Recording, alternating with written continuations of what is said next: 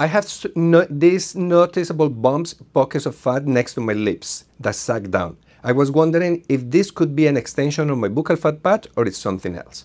So, as you can see in the picture, the patient has a little bit of chubbiness, but also has a little bit of fullness next to the corners of the mouth.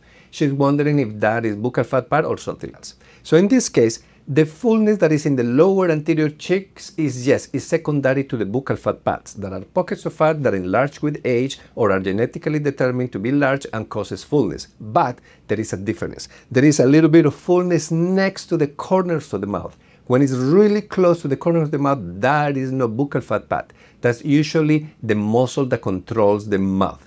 In this corner of the area, there is an accumulation of muscle that is called the modiolus. And in some people, that accumulation of muscle is a little bit enlarged. So in this case, it is important to do a full physical exam. We need to touch the cheeks, do a palpation to determine what is the specific area of concern of the patient. Because if it is the lateral portion or more outside, buccal fat removal could be the option, but if it is a little bit more inside, that is the muscle, buccal fat removal is not going to be the solution.